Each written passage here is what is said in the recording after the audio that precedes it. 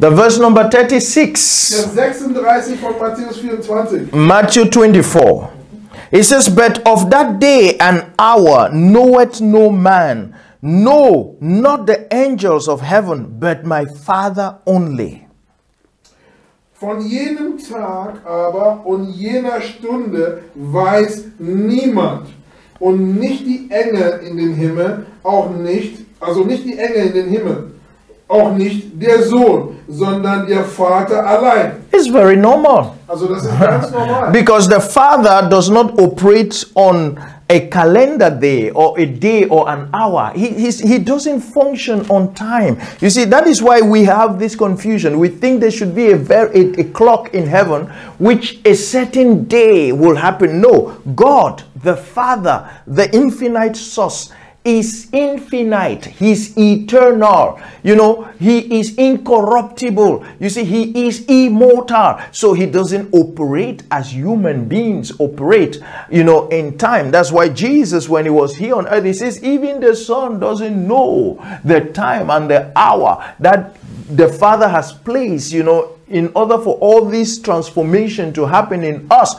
Why? Because as you are sitting right there, right now, you know, as you are standing, whatever you're doing, it can just happen to you, because the Father does not work on our calendar. He works on our availability. When we are open to this revelation, his work begins to have an effect through his Spirit, and then you begin to experience parousia. You begin to experience a change of another age. You begin to experience, you know, the crumbling down of that temple of religion, and the Son of God appears in you, and your mind shift, and you begin to think differently. You begin to see things differently, and you begin to talk differently. You begin to act differently. What has happened? You have been born from above. There is something that has happened inside of you, and then you've come to realize that you are a changed man. Hallelujah. So that time and that hour is any time. Just make yourself ready.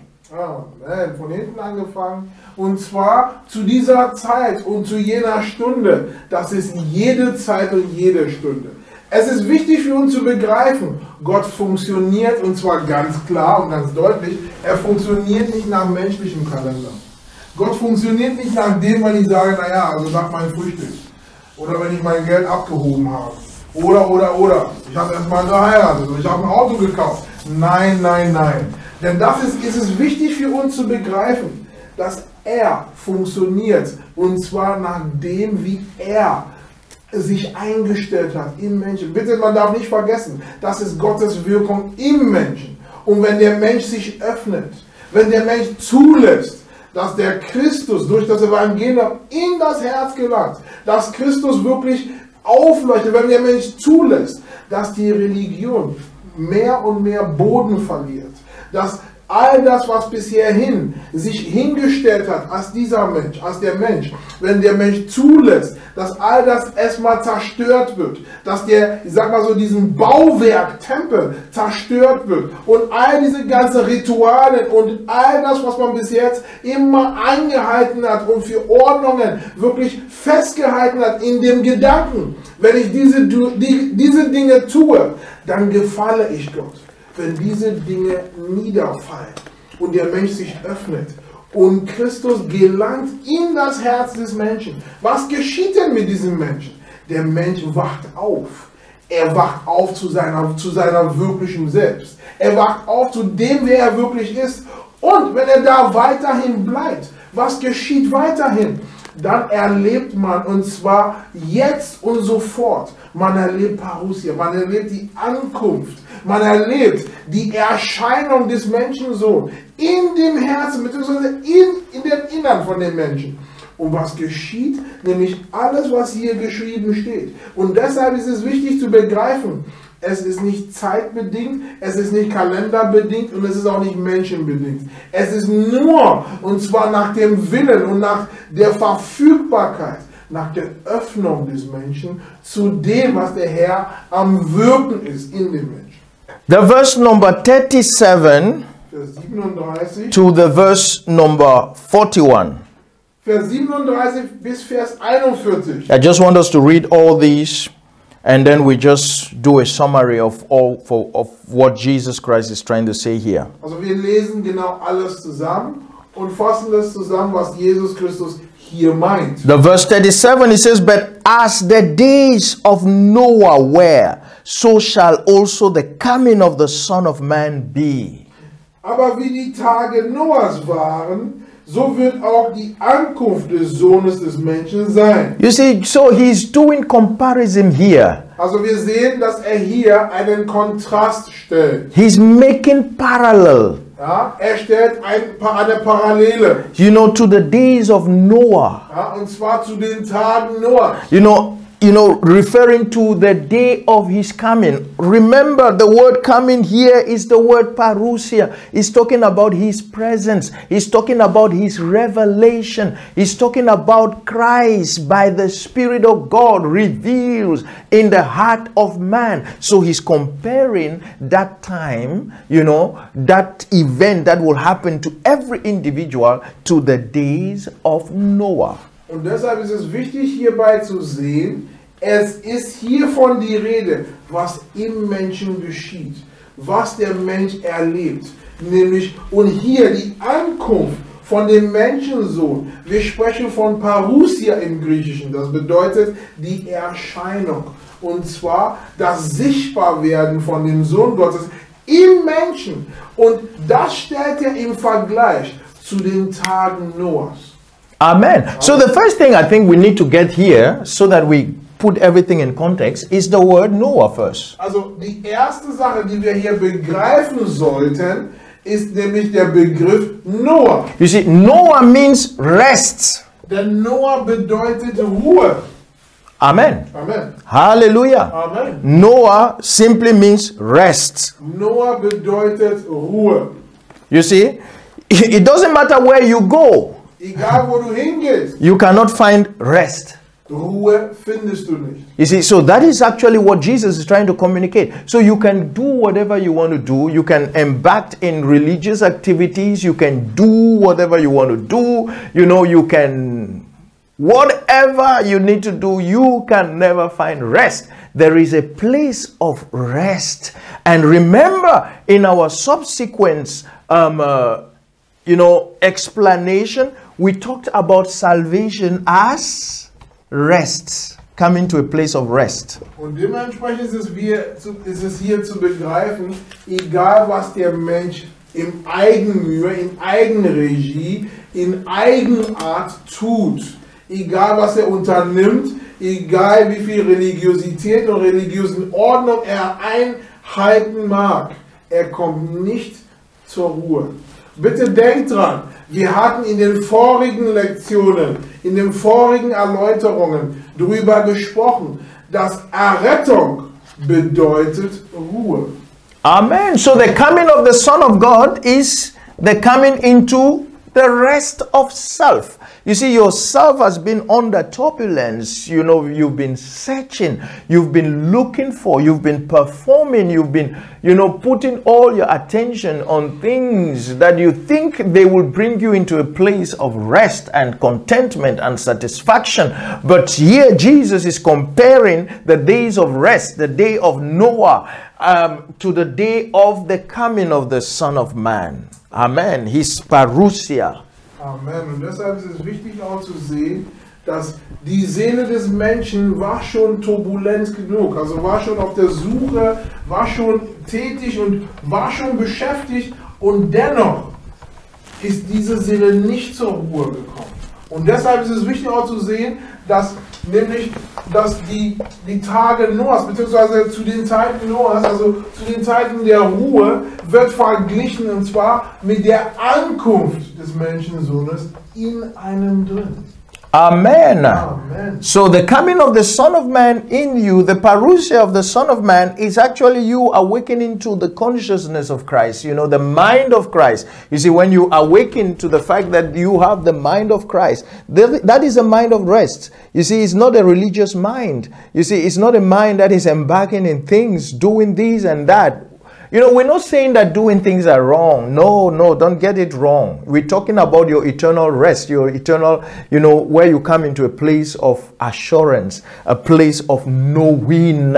You see, because when your mind is still under turbulence, you're thinking, you're scheming, you know, how to get things, and you know, you're trying to look for principles and that. But when you come into a place where you know you've come into a place of rest, you know, if I know that I'm a son of God, not I'm thinking that I'm a son of God. Thinking is not assurance. I'm not saved yet. There's no assurance that I'm a son of God. But when I come to know that I'm a son of God, then I've come to a place of rest. No matter what happened around me, you see, I know who I am. Amen. So eternal life is to know. It's not to think. It's not to make scheme. It's not to do something. No, it's to know. There is a realm of knowing, and that realm is a realm of rest, and it is a salvation of our soul. Amen. Amen. Und deshalb ist es wichtig auch zu begreifen, dass die Ankunft von dem Menschensohn ist tatsächlich das Christi-Bewusstsein. Wo man zu diesem Bewusstsein kommt, wo man erkennt, dass man erkennt, dass man erkennt, dass man erkennt. Es geht ja nicht nur um Überlegungen, denn die Seele geht durch viele Turbulenzen, da berechnet man, da versucht man, da ist man am Experimentieren und am Ausprobieren, man guckt, naja, funktioniert das oder welches Prinzip, welche Schlüssel, macht welche Tür auf für mich, doch hier geht es um Gewissheit, denn in der Gewissheit, da ist die Seele nicht mehr am Bibbeln und am Zittern und am Babbeln. Nee. Da ist die Seele nicht mehr am Hin- und Herbaumeln. Naja, vielleicht klappt es heute oder vielleicht morgen. Nein, da ist die Seele geankert, bodenständig, unbeweglich, unerschüttert. Warum? Weil die Seele zu dem Punkt der Ruhe bekommt, zu dem Punkt der Gewissheit, zu dem Punkt des Lebens, wo man erkennt, dass hier, wo ich bin, in dieser Beziehung, da geht es um Leben und Leben durch Leben. Egal was um mich herum passiert, egal was berichtet wird, egal was eingeführt wird, egal was die anderen sagen, ja, das was ich in Christus habe, das hält sicher. Und genau das bedeutet Errettung der Seele. Amen. The verse 38, you see, he says, for us in the days that were before the flood. You see, the flood is that, you know, turbulence is, you know, he says before the flood comes, the time of adversity, they were eating and drinking, marrying and giving in marriage until the day that Noah entered into the ark. Und Vers 38, da steht, denn wie sie in jenen Tagen vor der Flut waren. Also die Flut steht für die Turbulenzen, ja, die ganzen Erschütterungen, die ganzen Erdbeben, die ganzen Unsicherheiten und. Wie in jenen Tagen vor der Flut waren, sie aßen und tranken, sie heirateten und sie verheirateten bis zu dem Tag, da Noah, und bitte denkt dran, Noah steht für Ruhe, bis zu dem Tag, wo Noah in die Arche ging. We talked about this, you know, when we talk about the flood, you know, we're talking about adversity. Als wir über die Flut gesprochen haben, die Flut steht für Schwierigkeiten. It can be personal, it can be global, just like we are experiencing today with the Corona crisis, is a global adversity. Die Flut steht für Bedrängnis. Es kann persönliche Bedrängnis sein, es kann aber auch eine globale Bedrängnis sein. So wie zum Beispiel diese Covid-19, die gerade durch die ganze Welt fegt. Das ist eine globale Bedrängnis. Okay, so we call that a flood. Also das nennen wir auch die Flut. You see, so Jesus will not say, okay, there will be a time in which we'll have the Spanish flu or the COVID-19. No, he just summarizes all and say flood. Amen. So in every generation there will be a flood. But before the time of the flood, because that is the point, that is where it becomes interesting. He says that, but for us in the days that were before the flood. Amen. There is a day before adversity. Und dementsprechend, da die Flut für Bedrängnis, für Schwierigkeiten steht, es ist ja nicht genannt, also so wie Jesus hat es nicht so spezifisch genannt, naja, also es wird spanische, ich sag mal so, spanische Pest geben oder spanische, sage ich mal, also spanische Krankheiten geben oder es wird hier Covid-19 geben oder Ebola oder AIDS. Nein, er hat es nicht so genannt, sondern er hat sie alle, und zwar unter dem Namen, unter dem Begriff Flut genannt. Und dementsprechend interessant aber ist nämlich jenen Tagen vor der Flut. Amen. He says they were doing what? Eating. Was haben sie denn da gemacht? Sie aßen and drinking. Und tranken. Hallelujah. Amen. Now, this is an expression that is being used. You know, Paul uses it also. He says the kingdom of heaven or the kingdom of God is not eating and drinking. Now, Jesus is repeating the same thing here. So it is a contrast to the kingdom of God. Eating and drinking. So he says before the flood, before adversity. This is actually the big problem that we need to, caution our brothers and sisters. We don't wait for the time of adversity to build the ark. We don't wait for the time of adversity in order for us to get ready to run into Christ. No, the time of, when everything seems to be okay, when there is no flood, that is the moment we build the ark. Amen. The building of the ark is another phenomenon. It is your life of meditation. It is your life of contemplation. It is your life of prayer. It is you holding on to your spirituality. When I say your spirituality, I'm talking about your oneness with Christ. It is not in the moment of flood. It is not in the time of adversity like sickness or like poverty, disease in your body. I've cautioned a lot of people. I've counseled a lot of people. When they are in a problem, it is difficult for you to, bring them into that place of oneness. It is difficult because all their vision, all their focus is on their problem. They want to run away from their problem. So their problem becomes so present to them. And so we caution you, don't wait until something hits. Amen. There is a time in which you begin to build your ark, because when flood comes, you just enter into that place of rest and you are, completely protected. Amen. Was sagt die Bibel, was sie getan haben? Sie aßen und tranken. Ja, also das ist jetzt einfach mal nämlich auch als Metapher zu nehmen und zu gucken, denn Paulus hat auch dieselbe Sprache verwendet, nämlich das Reich Gottes besteht nicht aus Essen und Trinken, sondern aus Gerechtigkeit, Friede und Freude im Heiligen Geist. Und damit ist es klar, dass hier nicht die körperliche Essen und Trinken gemeint ist, sondern es ist wichtig auch zu sehen, welches Verhalten, wie haben sich die Menschen, was haben sie sich bewusst gemacht? Ja, sie aßen und tranken. Also der Aufbau oder der Bau von der Arche ist eine Predigt für sich. Denn warum?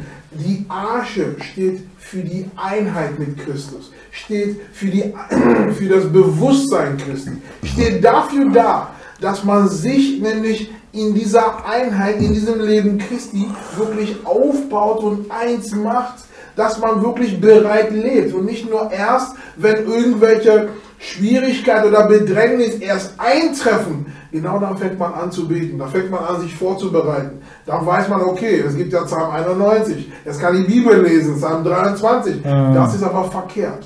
Denn warum? Zu den Zeiten, und das muss man auch mal als Pastor mal sagen, man hat schon mit vielen Leuten beratschlagt, zu den Zeiten der Bedrängnis, da hat man nicht die Ruhe, wirklich hinzuhören, das was einem hilft. Zu Zeiten der Bedrängnis, die Muskel, die man nicht vorher aufgebaut hat, die wird nicht einfach vorher erscheinen, das kennt man vom Fitness. Wenn du bisher nur noch 2 Kilo geschleppt hast und plötzlich solltest du 20 stemmen, das wird nicht klappen. Das wird nicht klappen, denn warum? Übung macht den Meister. Es ist wichtig auch zu begreifen, dass bevor der Flut, vor der Bedrängnis, vor der Schwierigkeit, baue dich in Christus auf. Baue den Muskel, nämlich der Einheit in Christus auf. Damit, wenn der Bedrängnis kommt, man ist in der Ruhe. Ja, während andere am Panik, am Gucken und das am Suchen, während andere wirklich sich bestürzen, da ist man dann in der Ruhe. Denn warum? Man hat schon vorgesorgt in Christus. Amen. You see, Jesus himself, shows us how to build your house. You see, it is all about building your house. That house which represents the ark. It is a house that should be built on the rock. And Jesus tells us clearly in Matthew 7 from the verse number 24 to the verse number 27. We heard preaching on that. Please, you can go back and refer to our subsequent teachings on the YouTube. House on the rock. I tell you, it will bless you. Jesus tells you how you build your house. You build your ark. And that ark is upon the rock. You see, Noah's ark was built on the rock because the Bible says when the flood came and everything falls upon that rock, the house was suspended on Mount Ararat. Read it in the book of Genesis. It is a rock that sustained the ark. And so it is also a symbolic and metaphoric expression telling us that the house that will withstand the flood, it is a house that is built on the rock. You see, not on the sand. The sand is a reference to eating and drinking. Amen. Und dementsprechend ist es wichtig zu begreifen, dass die Arche für unser Haus steht. Und unser Haus ist eigentlich unser inneres Leben, unsere Seele, da wo wir im Innern sind, das ist unser Haus. Und dementsprechend, unser Haus hat Jesus uns gezeigt, ganz klar, wie man sein Haus baut. Sein Haus, Matthäus 7, Vers 24 bis 27, gibt uns den Hinweis, dass das Haus auf dem Felsen gebaut wird. Ja, nicht auf dem Sand. Denn warum? So wie wir, und zwar zu Noahs Zeiten, die Arche wurde auch auf dem Felsen gebaut. Als die Flut kam, die Flut musste sogar helfen, die Arche in Bewegung zu bringen. Doch genauso nach der Flut, wo ist denn die Arche gelandet? Und zwar auf dem Höhe, beziehungsweise auf dem Berg Ararat.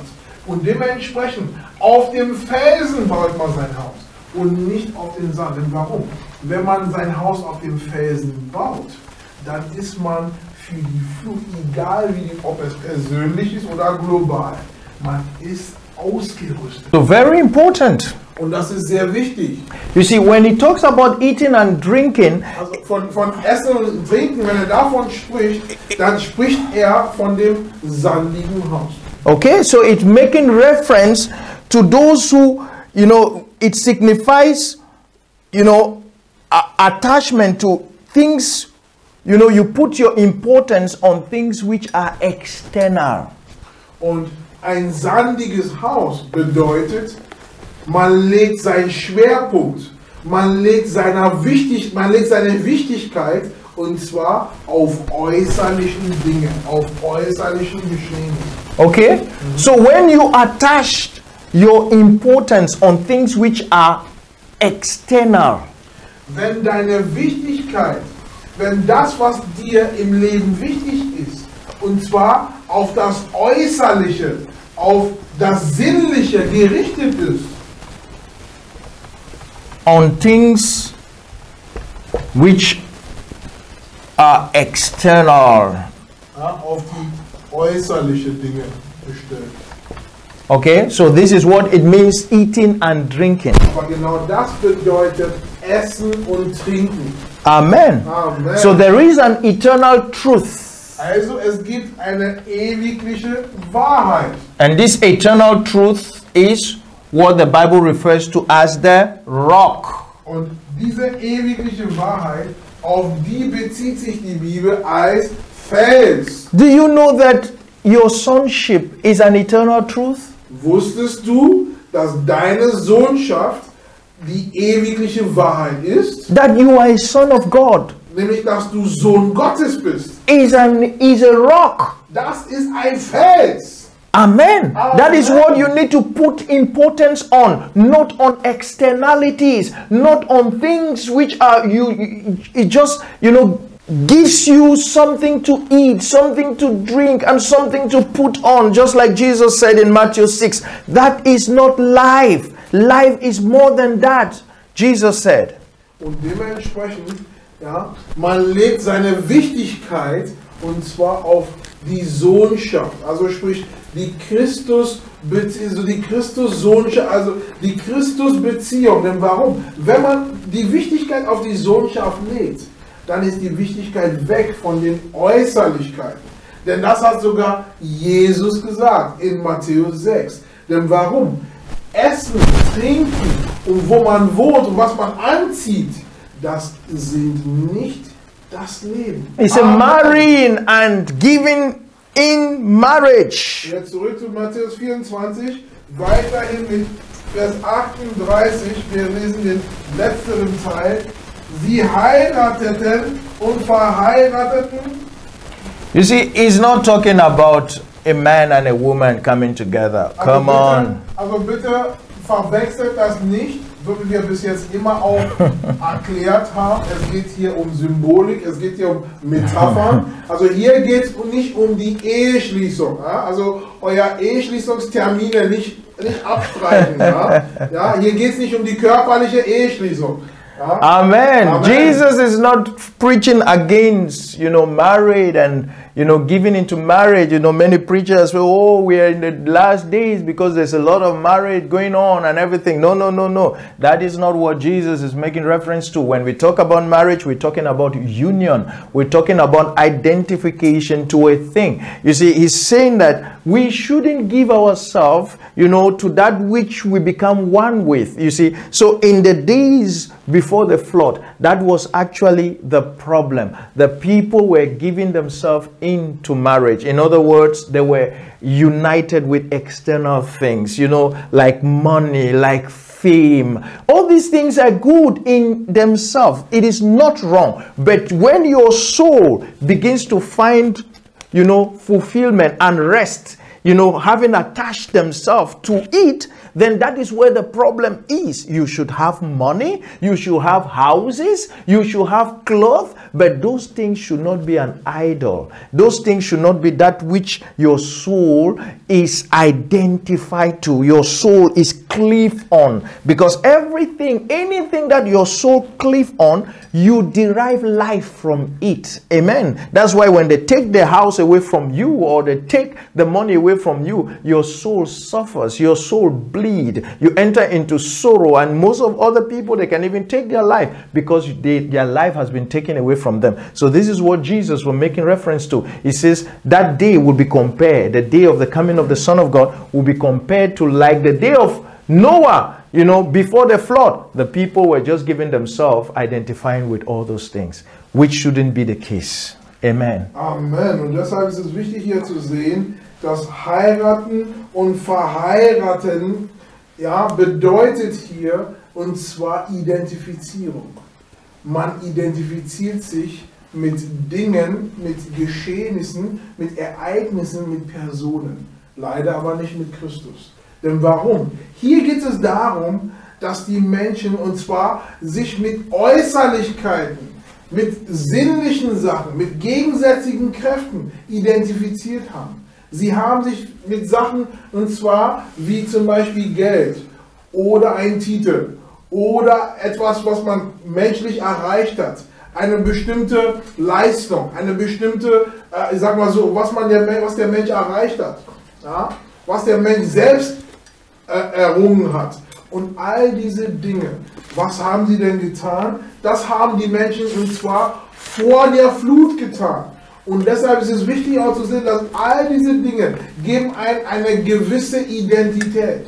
Das ist der Grund, warum, wenn jemand mit seinem Haus verheiratet ist, also sprich, man identifiziert sich mit seinem Haus, wenn das Haus nun weggenommen wird. Halleluja. Was geschieht da mit diesem Menschen? Er fühlt sich leer. Er steigt wahrscheinlich in die Depression und denkt, Mensch, man hat mir mein Leben weggenommen. Und das ist auch der Grund, warum leider Gottes auch viele die bekennen, dass sie Christen sind, sie Jesus bekennen, die aber nicht verstehen, dass das hier ist gemeint, dass nichts anderes soll wirklich nämlich Identifizierung geben. Nicht andere soll die Identität geben. Ja, leider Gottes gibt es Menschen, die sogar ihr Leben nehmen, weil sie denken, sie haben alles verloren. Doch es ist wichtig zu sehen, dass wenn der Sohn Gottes in dir und in mir offenbart wird, es wird so sein, und zwar wie die Tage Noahs. Es wird so sein, dass Dinge zum Vorschein treten,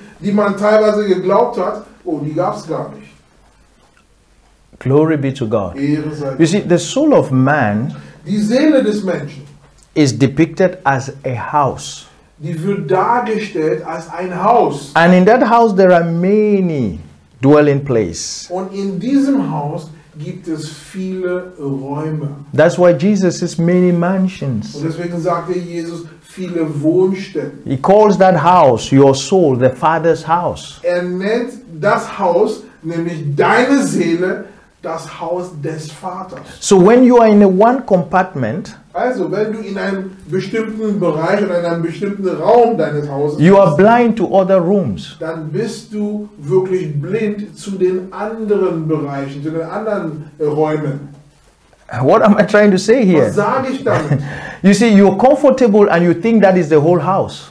Du bist bequem in einer bestimmten Raum und du denkst, das wäre das ganze Haus. There is treasure. There is greater place, greater treasure in the house of God. If you can't relinquish, you see, when we say all these things, you know, modern Christians, which has been so identified with material blessings, they look us as irrelevant because they have become so comfortable in that house in which they are experiencing material blessings and in which they are preaching to them that it is all about what they can have, what they can get, the houses and everything. So they think that is all it is. But if you detach yourself, you know, I'm not saying that relinquish money, no, or relinquish your houses, no. I'm trying to say that if you can withdraw your attention, all your focus on these things, and then begin to cultivate the consciousness of Christ, you will be propelled into another room in your house in which you will see treasures that you've never realized that it is there, because all that you will ever need is already in you. That's why Paul says that the world is yours. All the millions you're looking for, what are you looking for? They are already in you. If only you can wake up into that consciousness that those things are yours, they will be navigating towards you. So this is true spirituality. This is how we achieve things. You see, by running after God, not somewhere, by coming into the awareness that all that I always need is already in me. And then you begin to see the manifestation of it. Glory be to God. Halleluja. Und dementsprechend ist es wichtig auch zu sehen, nämlich, dass Menschen, die leider Gottes, auch Christen, moderne Christen, die sich wirklich, ich sag mal so, sie haben sich so oft gehört, dass wenn man Materielles hat, dann ist man gesegnet. Sie würden unsere Botschaft hören und sagen, naja, alles, was ihr da redet, ist sowieso Quatsch. Denn warum? Man denkt, erst wenn ich einen Mercedes fahre, erst wenn ich das Haus habe, ich wohne in Grunewald oder sonst wo, auf den Bergen oder was weiß ich, Schloss Schwanstein oder sowas, dann bin ich wer. Aber das ist verkehrt. Gleichzeitig möchten wir auch wiederum eine Verzichterklärung abgeben, nämlich wir sind nicht gegen das Materielle. Wir sind nicht dagegen, dass jemand Gutes hat und dass er auch ich sag mal so, dass jemand wohlhabend ist, aber auch gut lebt. Denn warum? Erst wenn man gut lebt, ist man in der Lage, anderen zu helfen. So, wichtig aber hierbei ist nämlich den Zustand oder der Zustand der Seele. Wenn die Seele nämlich diese Äußerlichkeiten wirklich, ich sag mal so, wenn die Seele diese Dinge ergreift, was geschieht denn? Dann gewinnt man sein Leben aus diesen Dingen. Dann gewinnt man sein Dasein, seine Identität aus diesen Dingen. Aber genau das soll uns nicht geschehen. Das heißt, Kinder Gottes, also Männer und Frauen Gottes, wenn wir wirklich unsere Aufmerksamkeit, unser Fokus komplett auf Christus richten, da ist man in der Lage, Dinge zu erleben und man ist von diesen Dingen nicht bewegt. Man ist von diesen Dingen nicht beherrscht. Man ist von nicht diesen, man kriegt keine Schmetterlinge im Bauch von diesen Dingen. Warum? Derjenige, der unser Leben ist, da ist unser Fokus. Und deshalb ist es wichtig für uns zu sehen, dass wenn unser Fokus auf Christus gerichtet ist, ist man in der Lage, auch so zu leben, und zwar so wie beschrieben wird, nämlich in die Ruhe Christi. Doch wenn man das nicht tut, dann ist man hin und her bewegt. Das heißt, man ist nämlich nicht gepflanzt, man ist nicht bodenständig, man ist nicht auf dem Felsen, man ist nicht auf Sand. Das bedeutet, man ist denn in dem Punkt, wo Dinge einem wirklich, ich sag mal so, leicht zerstören kann. Then the verse number 39. Vers 39. It says, and knew not until the flood came and took them all away. So shall also the coming of the Son of Man be. Und sie es nicht erkannten, bis die Flut kam und alle wegraffte. So wird auch die Ankunft des Sohnes des Menschen sein. He says, and took them. Who are those that Jesus is making reference to as them? He's talking about, those who are eating and drinking, those who are, marrying and giving unto marriage. Und hier und alle wegrafften, mit wem, also auf wen wird hier Bezug genommen? Und zwar auf diejenigen, die gegessen und getrunken haben, auf diejenigen, die geheiratet und verheiratet haben. Denn warum? Es ist hier zu sehen, dass diese Personen, sie konnten es nicht erkennen. Amen. He took them away. Ja? Und zwar die Flut raffte sie alle weg. Now it's just like the house on the sun. You see, when the flood came, the wind blew upon the house, the rain fell upon the house. What happened? The house that was built on sand was, destroyed. So what are we talking about? We're talking about the soul of man. We're talking about the salvation of your soul. So the flood will come. It will be a test of that which is the content of your soul. You see, if your soul has found rest on the rock, which is Christ, on your sonship, or is you still holding on the externalities, on things which have no importance to your soul. So he says that when that time come, when the flood came, the verse number 39, what happened? It took them all away. Amen. Amen. Und dementsprechend von hinten angefangen, hier sehen wir, dass die Flut als sozusagen Lebensprüfung dasteht. Das Haus, sprich die Seele, die auf dem Sand, die auf die Äußerlichkeiten, die auf die gegensätzlichen Kräften, die auf die Sinnlichkeit gebaut ist. Was geschieht denn? Diese Seele wird weggefegt, wird weggerafft, so wie es hier steht. Doch die Seele, die auf dem Felsen gebaut ist, sprich die auf die Sohnschaft in Christus gebaut ist, die auf das Bewusstsein Christi gebaut ist, was geschieht denn? Die Flut kommt gleichermaßen, nur dieses Haus steht, und zwar felsenfest. Und deshalb ist es wichtig auch hier zu sehen, dass nämlich sie es nicht erkannten, bis die Flut kam und alle wegrafften. Hallelujah. Amen. Thank you, Father. Amen. So Jesus is saying that the days of adversity is an opportunity. You see, we must see through adversity to see the parousia. You see, just like we are having a situation today. You see, many people looks at it as a judgment of God, but it is actually a glorious opportunity, in which we can see through this adversity, the coming of Christ, the appearance of Christ. You see, but that can only happen if you build your house on the rock. If you stand on your sonship, you really understand there is no virus that can get into you. There is no bacteria that can reach into you and, deprive you of life. You see, when you come to that place where you understand that fear has got nothing to do with God having to relate with man. He hasn't given us a spirit of fear, but of love and power and of a sound mind. When you come into that understanding, I'm not talking of you thinking and quoting scripture. No, that is a realm of thinking. We're talking about knowing scripture. You see, when you know that God has given you the spirit of power and of love and of a sound mind, you understand that when situations like this happen is an opportunity for you to experience parousia. And this is what Jesus is saying. Who were those that were taken? It was those whose house was built on the sand. Those who were on externalities. They put their importance on externalities. So when the flood came, it flushed them away. Amen? It flushed them away. Amen. Und deshalb ist es hier wirklich wichtig zu begreifen, dass es geht hier darum, von hinten angefangen, auf diejenigen, die ihr Haus auf den Sand gebaut haben. Das heißt, die Seele ist wirklich auf die Äußerlichkeit gebaut, auf die Sinnlichkeit gebaut. Doch es ist wichtig, hierbei zu sehen, dass jede Bedrängnis, jede Flut ist nicht ein Fluch. Es ist kein Gericht Gottes. Also wie manche Glaubende das so gerne wirklich haben möchten. Ja, aber ich freue mich, dass ich euch wirklich widerlegen kann. Und damit ihr wieder sehen könnt, zwar ganz klar sehen, dass diese Flut ist kein Gericht Gottes. Im Gegenteil, ist eine Möglichkeit.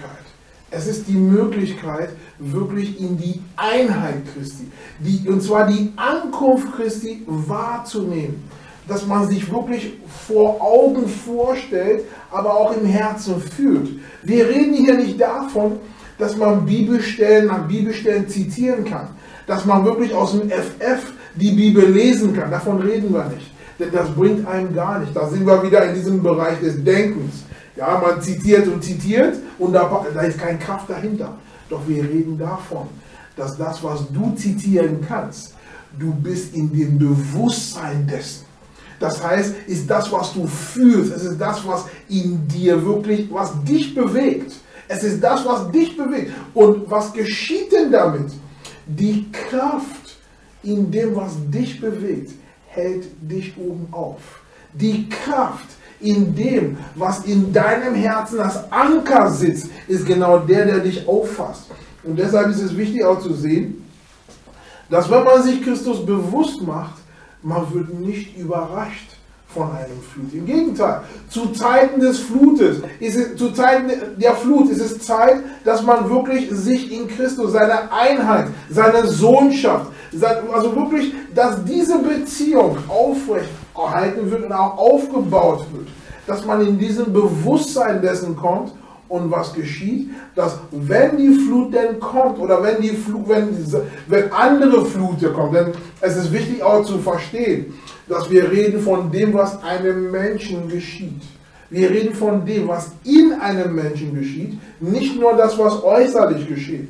Das heißt, man ist in der Lage auch, nämlich die Ankunft, sprich die Erscheinung von dem Sohn Gottes wahrzunehmen. Dass egal was außenrum passiert, ob Covid-19 oder was anderes, es spielt keine Rolle. Man ist in der Lage, wirklich oben auf zu sein. Man ist in der Lage zu leuchten. Die Kraft Gottes steht einem zur Verfügung, denn man weiß, egal was los ist, man ist immer versorgt. Man ist immer umgarnt. Man ist immer in Schutz. Ja, man ist nie allein. Man ist nie vernachlässigt. Man kann ja Social Distancing, wie man möchte, doch man ist immer in der Gemeinschaft. Denn warum? Derjenige, mit dem man eins ist, er ist immer da. Und deshalb ist es wichtig hier zu sehen, wer wurde hier weggerafft? Wer wurde hier überrascht? Das sind diejenigen, die wirklich ihre Einheit mit Christus nicht bewusst machen. Das sind diejenigen, die die Schriftstellen zwar zitieren können, aber es ist nicht bei dem Herzen angekommen. Es sind diejenigen, die denken, naja, Mensch, das ist ja ein Gericht Gottes und nur noch in Furcht und Zittern und wirklich am Gucken. Na, was könnte denn noch passieren? Das sind diejenigen, die hier weggerafft werden. Diejenigen, die essen und trinken und heiraten und verheiraten. There is a very important point that we would like to make, which is very sensitive. Es gibt hier einen wichtigen Punkt, was wir hervorheben möchten. Dieser Punkt ist sehr empfindsam. Of course, we know about the doctrine of rapture. Natürlich kennen wir die Lehre, und zwar der Entrückung. Now, Jesus was not talking about rupture here. Nun, Please. bitte, hier hat Jesus nicht über die Entrückung gesprochen. Because I want you to, you yourself that is listening to us, you yourself make your own assessment. Now, he uses actually the story of Noah. You see, and here we see clearly that there were some group of people that were taken away and another group of people that remains. And so here Jesus says the coming of the Son of Man is like that event. So now when we go back to that event, according to the record of Jesus, who were those that were taken away by the flood? It was the wicked. It was the soul that was not ready, that was taken away. In other words, that was raptured, that disappears. You see, the one that remains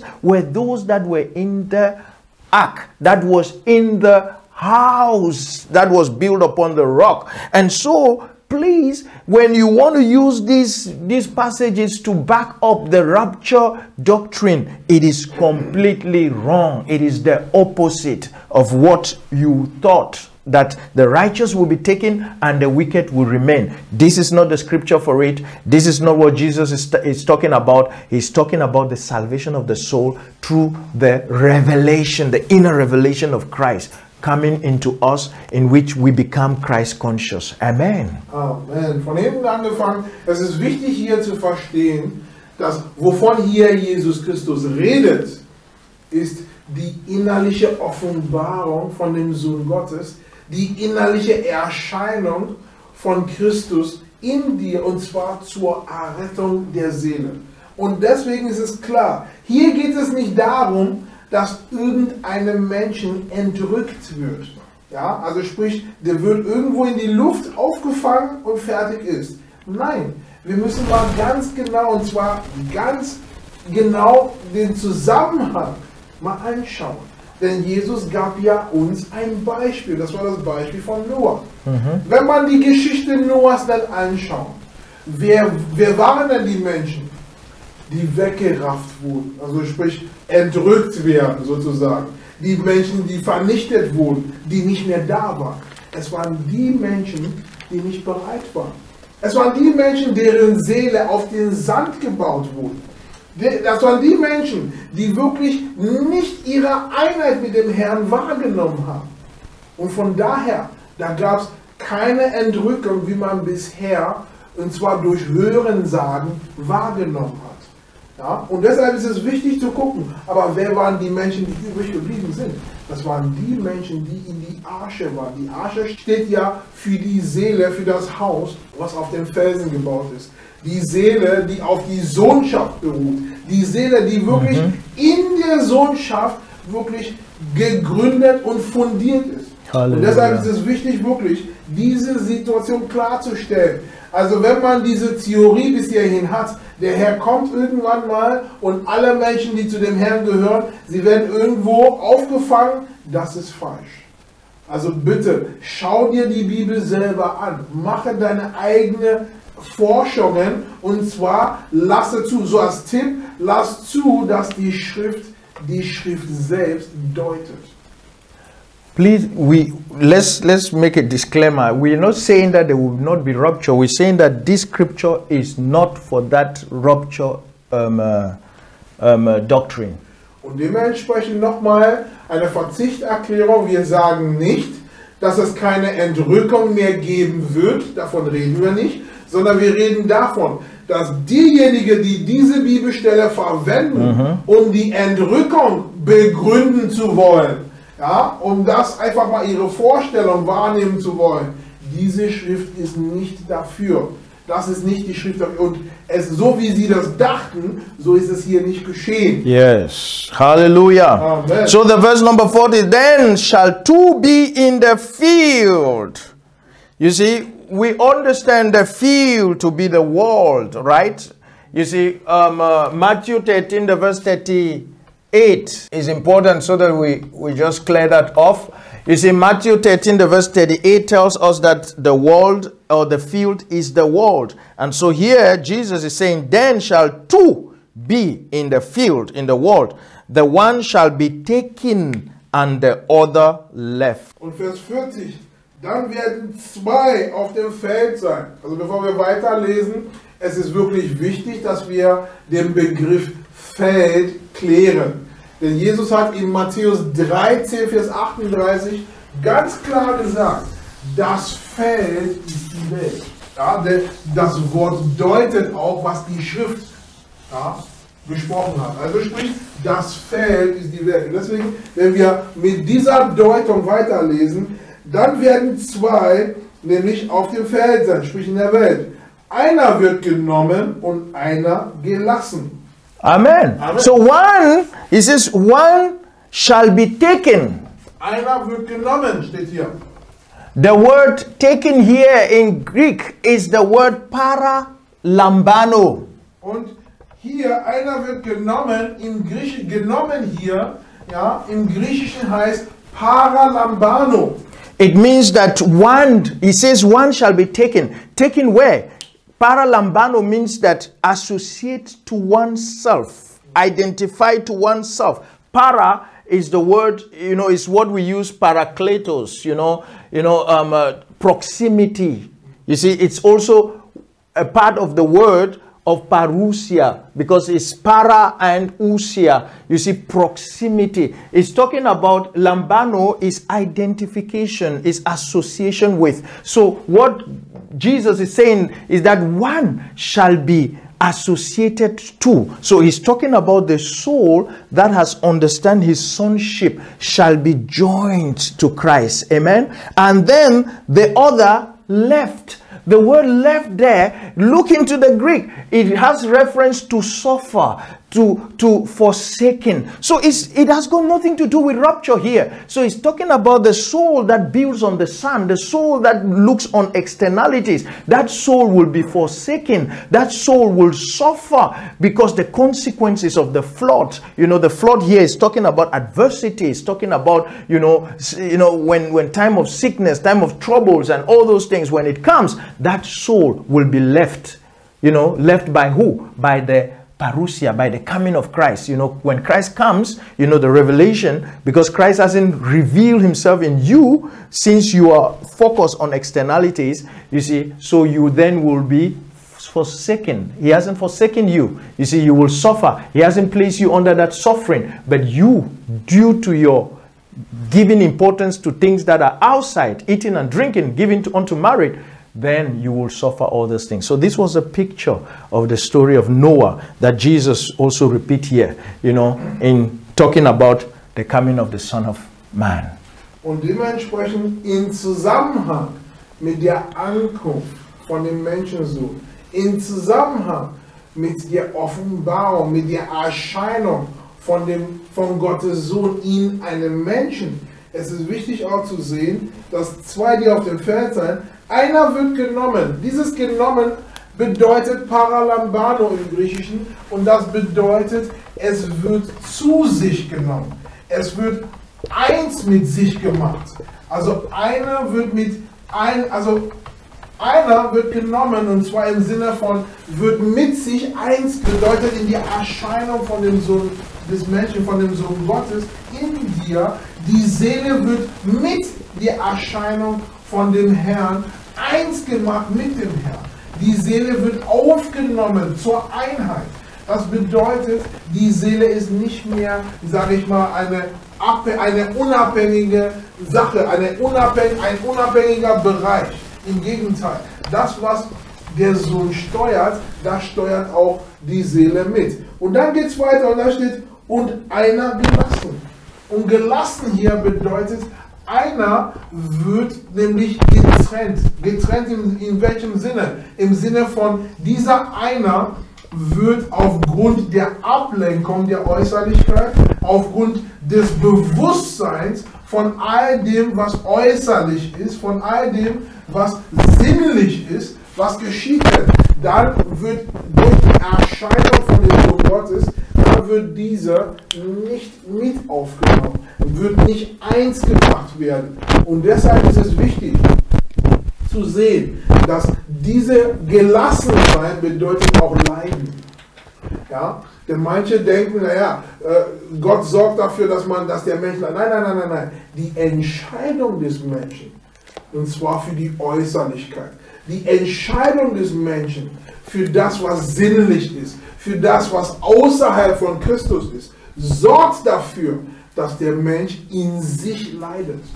Und deshalb, ja, Gott ist nicht der Urheber vom Leid. Nein, es ist die Entscheidung des Menschen, sich ablenken zu lassen, sich etwas anderes zu widmen, außer Christus, was das Leid auch verursacht.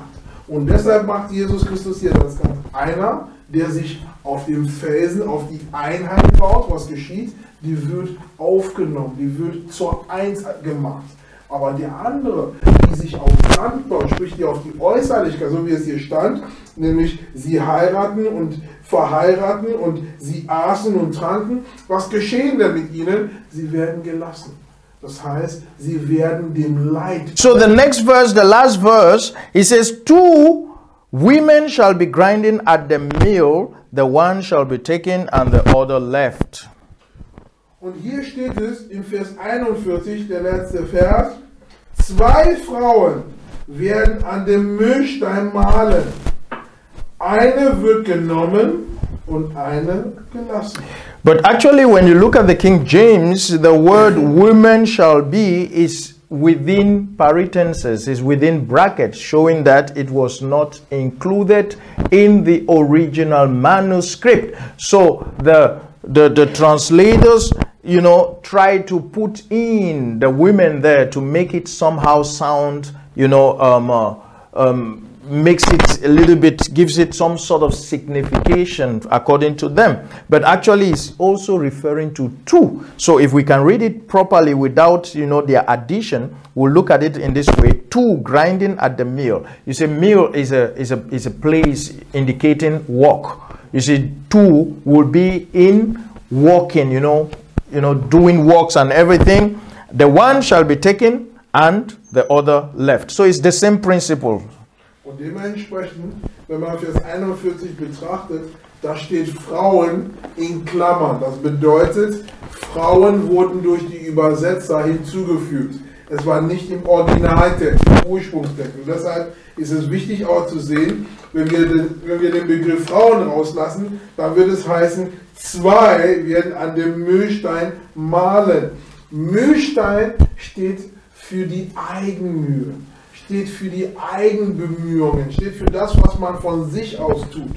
Und hier heißt es, 2 werden an den Mühlstein mahlen, eine wird genommen und eine wird gelassen.